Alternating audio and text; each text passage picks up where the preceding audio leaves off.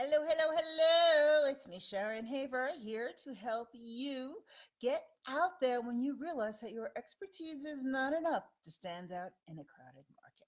So today's a funny day. I'm in my place in Jackson, hence a little Western, right? We're very Western here. So I just came back. I have a call in about 8 minutes, so I'm gonna try to make this super fast. But what I wanted to tell you is I just came back from my first cross country Nordic run of the season. We're only here a couple of days, and we had errands to do this morning. I went out, and weather is gorgeous. It's not too cold, and the snow is coming down, which is not a good thing for cross country.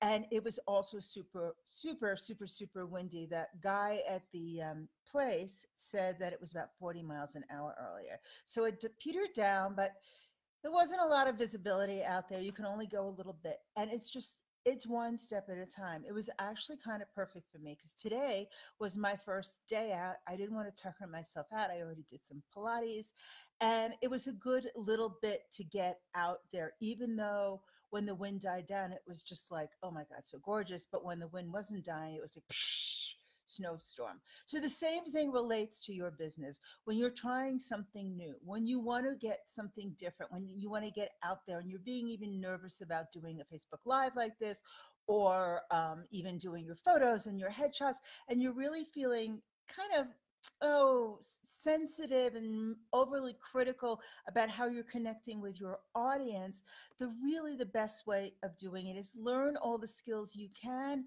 but also go out there one step at a time, just like I did today on my first cross country run, just one step at a time. I was only out for 20 minutes, but it was a very vigorous 20 minutes. So I did as much as I can to come back, to be able to come in now and talk to you and to be ready for my call. But it's the same thing, like when you're trying to learn how to do your photos. You know, if you're using your camera, which I think mine's around me. Is it around me? I got a slide. So let's say you want to learn how to do your headshots and you're really not sure about how to do it. You got your camera, right? And all you got to do is, I'm going to put it on camera, is turn it around. Make sure you have the light. The light's coming at me this way.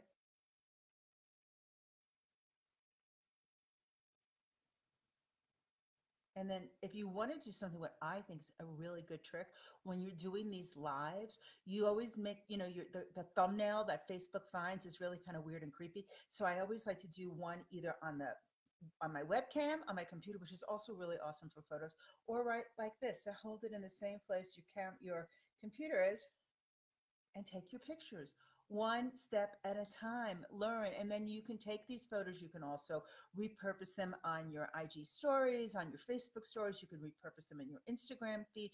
You could repurpose them on your Facebook feed. Always have that good thumbnail. So learning the basics of having to take your own photos not only makes you feel more confident in front of the camera, but it also helps you relate to your tribe in the most authentic way because they're getting to see you.